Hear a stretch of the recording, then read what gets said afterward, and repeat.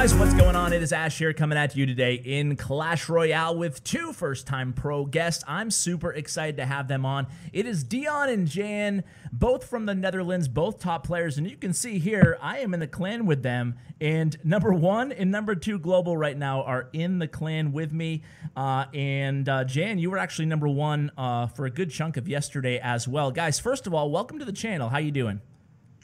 Yeah, thanks. I'm doing great. Good to be here. Thanks that you're having us on your channel. Dude, it's a pleasure. Both of you have been doing really well for a while now, but recently you guys are absolutely killing it, dominating with this LavaLoon Freeze deck that's really taking over the meta right now inside the game. I guess the deck was created by Dion, who's on the call. Is that correct? Yeah, that's correct. It's awesome. I created it 2 weeks ago. It's 2 really weeks cool ago. deck. So tell us a little bit about what goes into kind of a deck creation from your standpoint, and like how much fine tuning and tweaking, and how you ended here at as the end result of this deck. Well, I started with my LavaLoon deck, and it didn't really work against the meta because the Zap bait was too strong, and it keep getting countered. So the freeze started against the Inferno Tower because I guess Lightning was too weak. And Zap didn't work also, so I guess if I freeze with a balloon and a Lava Hound, that should be really strong. And the Zap bait parts, I put it in as a defense, so I didn't need much cards to defend, because it's a deck with many offensive cards, so I just needed some good defense.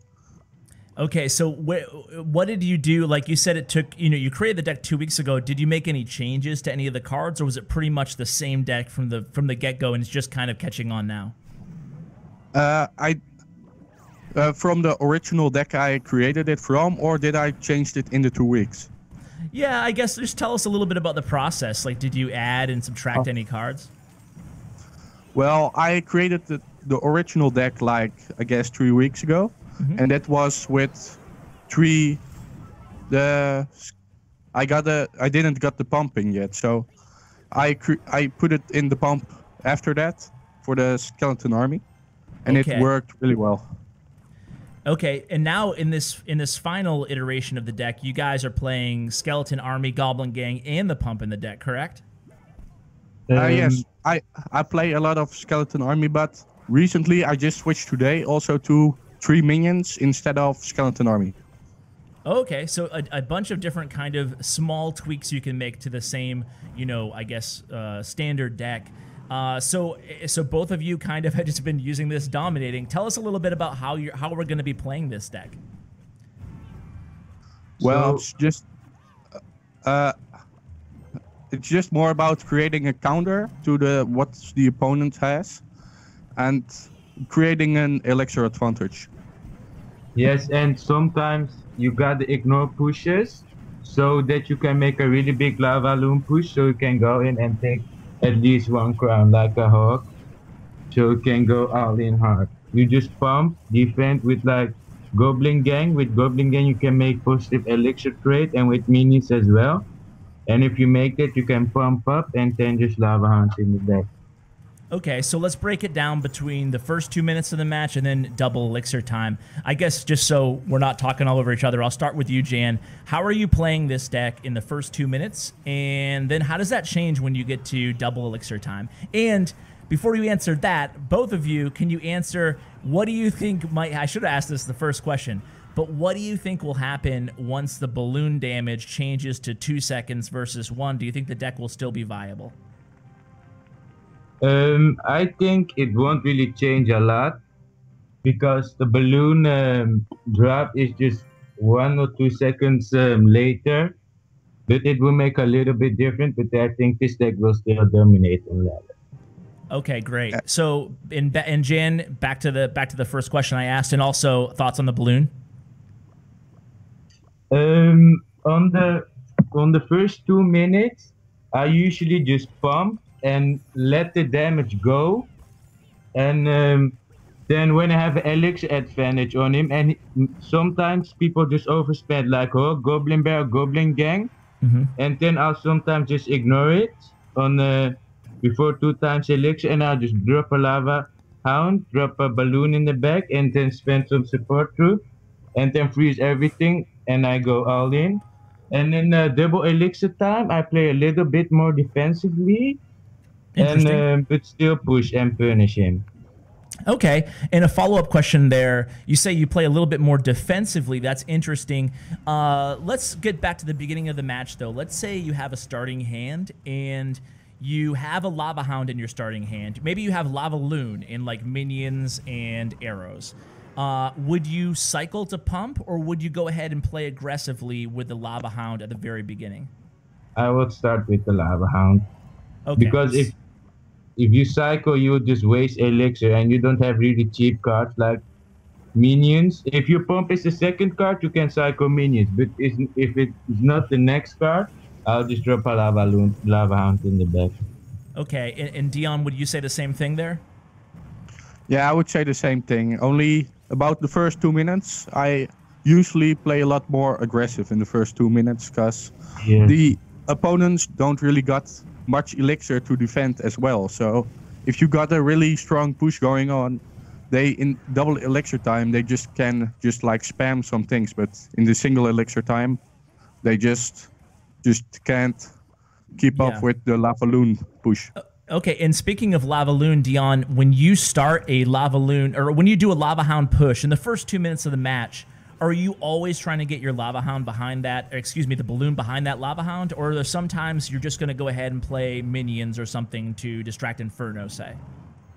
I prefer the balloon because I play a lot with this deck, and I discovered even if the Lava Hound and balloon go into the Inferno, they will kill it, and the balloon will get almost full health with pups on the tower. So it doesn't really need that much support in the first half. Okay, and tell us a little bit, Dion, about the freeze spell in this deck. How are you using it, and I guess maybe even more important, or as importantly, how are you not using it? Are you doing it defensively much, or are you saving it for that big offensive push?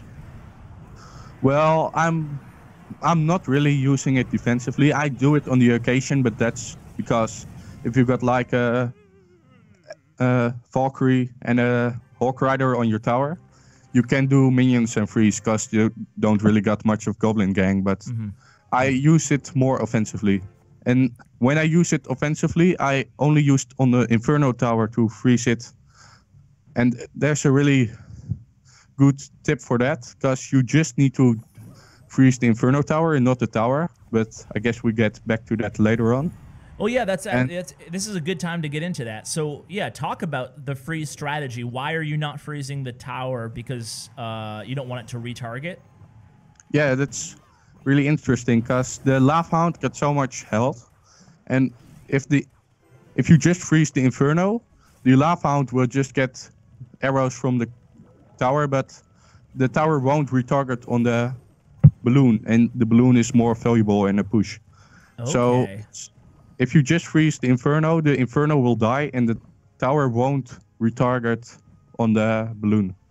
Okay, that's a really interesting point there. So freezing just the Inferno tower. Now, what are other examples of when you would use freeze? Would it be, you know, against like Three Musketeers, I imagine? Yeah, against... Can I? Yeah, you can go ahead. Go ahead, Jan. So when I play versus Three Muskies, I have a replay of that soon. They usually just drop them three Muskies in the back, and I have a LavaLoon. So what you gotta do is wait until the Lava Hound pops, and then freeze the Three Muskies. So all the pups will explode and target the Three Musketeers. Ooh, I like that. I like that. And then the balloon will connect to the tower. Okay, because otherwise you'd have to go against the Three Musketeers defensively afterwards if you didn't wait till the Hound popped. Yes, it's really good. If you wait till it pops and then freeze, the Three Musketeers usually just die. You want to have a really big counter push. Okay. So Jan, what about anything else in terms of, you said you play, both of you said you play more defensively in the last, or when it gets to double elixir time. Let's say that you don't have one of their towers down. So both of you, it's still tie game going into overtime. How are you adjusting your play style, and how are you trying to, you know, make that final push? when it gets to double elixir time? In double elixir time, I would just pump. I would just pump. Before that, so I will just defend, and then I will just when I have the pump, then I will start a lava on push in the back, and when he pushes me with like a hawk, I will usually like mega minion Okay.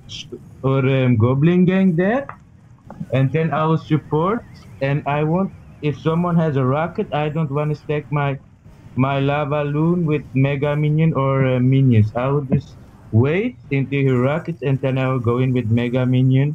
And just use a freeze really important. If you use a freeze important, you can take towers really quickly. And would you say, Jan, that there's any time that you're playing just straight up, maybe if the opponent comes at you too aggressively, will there be a time that you'll play the balloon freeze without the lava hound? No, I won't really do that. If someone plays really aggressively against me, I'll just ignore that whole push and start the lava hound in the back and Okay. then do a balloon. He won't have enough elixir to defend it. Okay, Dion, the same question to you. Is there ever a time that you're going to play a balloon solo, or no? No, it should be on a really special occasion, because if I might tower down and it's just like 20 seconds to go, I can play a naked balloon, but only then. And balloon gets really quickly countered without the lava hound, so I almost never do it. It's not a really good idea to do it. Okay, so it sounds like this deck is all about trying to maintain a big elixir advantage and then punishing your opponent. You know, obviously with LavaLoon Freeze being the ideal offensive combination. And in the first 2 minutes, you're going to kind of pick your spots wisely and try to pump up and protect your pumps. I guess one thing that I personally struggle with on LavaLoon decks is, when do I just try to keep pumping up in the first 2 minutes, and when do I just drop my lava hound? Like, say for example, you already have a pump down on your side of the arena. Are you going to go ahead and play a lava hound when you get to full elixir, or are you just going to take that second pump and then just keep defending or whatever? Either one of you can take that. I should do a second pump. It depends on his deck. But if he don't really got a good deck against really quick pushes, and also 2 collectors down is so powerful that if you got 2 collectors down, you win the match. So it doesn't really need to be 1 push, but if you just can get the 2 elixir collectors down, you win the match. Yeah, that's a good point. 2 elixirs, especially with LavaLoon, is so devastating. It's so frustrating to play against. A question, I guess, Dion, for you is, what do you find the most challenging type of matchup for this deck? Is there a certain deck that you need kind of next level strategy for, or do you think this deck is really powerful against every deck in the meta? Well, it's really powerful against almost every deck, and it's only not really good against Zap Bait with Inferno Tower and a rocket, because they are able to rocket your pump or your LavaLoon push. And if they put a rocket on your LavaLoon push, your balloon is almost dead. So it's really, really hard, especially with that princess. But it's possible. If they rocket your LavaLoon pump push, you can pump up, and that's how you can get the elixir advantage to win. But that's a really hard matchup.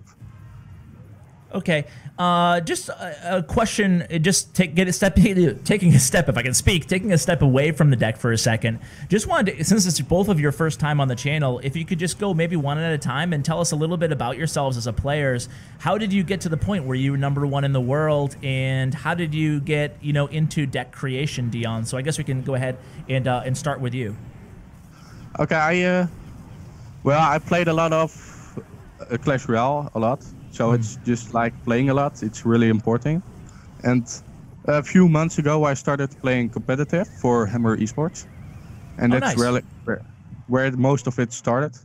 And deck creation, I created more decks, but more about being creative and anticipating to the meta. If you see what the meta is, you can counter it. Okay, and a follow-up question before we move on to you, Jan, is where do you see the meta going, or do you see the meta shifting at all after these upcoming balance changes? Well, I see Zapbait being more powerful, because nothing really being nerfed in that deck, and the counters to that deck being sort of nerfed. So I see Zapbait being more powerful. And because Zap bait is going to be played more, also X-Bow will be played more, and the LavaLoon deck will be still very strong. Okay. And Jan, same question to you. Tell us a little bit about your background. You're both from the Netherlands, right? Yes, we are. Okay, tell us a little bit about how you picked up Clash Royale and how you realized that you were good. So yeah, I was playing really a lot of Clash Royale, and so I got the max account of my friend to try out, and I was really good at doing that. And so I just dominated like a lot of ladder matches. I played competitive as well with my friends, and I'm gonna play Clash Royale Worlds for the Netherlands as well. With Nice. Serge Kogel as the captain. Awesome. Are you both on that team? Yes, we are. That's fantastic. I'll definitely keep an eye on you guys. You guys seem like you have quite a stacked roster. Yeah. Yeah? How do you feel about your chances? Really good. I think I'm good with a lot of decks, not just only LavaLoon. I can play a lot of different decks. I'm good in competitive play as well. Awesome. Awesome. Well, what's your favorite decks besides LavaLoon, guys? My favorite deck is Golem. I really like the Golem. Guy. It's just really good beatdown in this meta. Mm-hmm. And you, Dion? I also love Golem because I just prefer beatdown over chip damage. Mm-hmm. And I also love the Free Muskie deck with the Battle Ram. Oh, I love that one too. That's what I'm playing right now. But I struggle. I'll tell you what. I really struggle against this deck, though, with it. I've ran into it a couple times, actually, yesterday. And, man, when you freeze my 3 Muskies, there's nothing I can do, you know? Yeah, that's yes, the hard if you part. time the freeze correctly, Yep. it's going to be really hard for the 3 Muskies. It's very frustrating. Do you guys have any opinions on the hate that LavaLoon players kind of see? I know people find the deck very frustrating to play against. So obviously, any deck that's successful is definitely going to have some haters. Do you guys, care about that? It seems like obviously you don't. You're number 1 and 2 in the world. Actually, BobTheRock is in the clan as well right now. He's playing the number 2 account. But yeah, any thoughts? Any words to the people who don't like LavaLoon so much out there? Yeah, they should definitely try LavaLoon, and I don't know if they will hate it after that. That's wise words. Wise words there, man. Well, So give it a guess, try. Yeah, it's really great. I started playing this LavaLoon when I like 2 to 3 weeks ago, and I just started playing with my friend Jumberg because he hated it first too, and now he loves it. Now he loves it. You're turning people into believers. Well, it's really been a pleasure having you guys on the channel. You both a lot of insight, I feel, to the deck. Hopefully you guys came into the episode or leave the episode with a better understanding than what you came into it with on the deck. Guys, any final words, shout outs, anything like that before I let you go? Well, a shout out to our friend Bob. He's a really great player, a great guy. And a really big shout out to Serge Goblin. Serge. Yeah, Awesome. He's our friend. He also taught us a lot. Awesome. Yeah, Serge has been on the channel many times now. Also a good friend, great guy. So anything else, any place? I'll include your Twitter information, but where can people maybe reach out to you? Is Twitter the best place if maybe they have any questions or feedback on the deck? Yeah, Yes, Twitter. they can definitely contact us on Twitter. I'll just respond to all messages if you send me on Twitter. Awesome. Yes. Well, guys, thank you so much for your time. I really appreciate it. It's awesome to have you guys. Another 2 Pro video. Congratulations on the deck, Dion and Jan, and your achievements. Global number 1, both of you guys now. And hats off and best of luck at the end of the season. Hopefully you remain at the very top of the leaderboard. So, guys, thanks again for coming on. Yes. Thanks for having us. Okay. No problem. So, guys, that's going to do it for today's video. I hope you enjoyed it as much as I did. Really fun to review those decks with those pros. So go ahead and check out my YouTube sponsor and partner, Bren Chong. His information is in the description below for tournaments, giveaways, and much, much more. And, guys, thanks so much for watching. And, as always, take care, guys.